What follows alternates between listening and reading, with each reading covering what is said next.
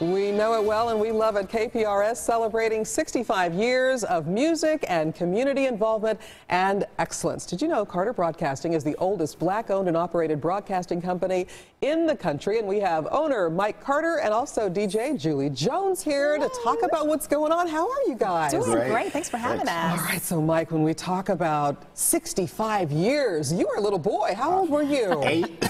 You were 8 years old. Well, listen, I wasn't born. 1950. Oh, no, gosh, I wasn't even. yeah. No. Are you adding years? Oh my gosh! So, wow, that's pretty incredible. crazy. So when you think about the history, you know, and those who came before you, your family, when they started this, what was it like for them, and what do you remember about that? You know, I just remember as a young boy, I was running around the studios down on Grand, and I just watched them do their thing. I thought it was the coolest thing ever. You know, my grandfather was always very stoic and that kind of thing. My grandmother was always running around making sure people were doing what they were supposed to do.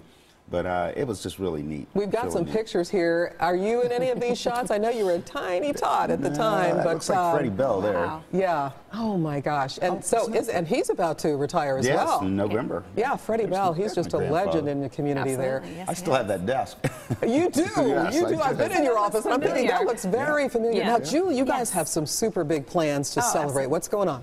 Oh, gosh. Of course, we're going to continue to serve the community. This man right here to celebrate 65 years, he's going to write somebody a $65,000 check. I just had to put that out there. Thank you, Julie. Wow. And, you know, we'll continue to, you know, one thing that's always changing is the industry, but it's good that we do have the consistency of our ownership and the Carter family and the legacy. So that's always a safety net, and it just feels like such a blessing to be a part of it. We'll continue to do what we do musically, serve the needs of the community, and keep stepping out to make it more.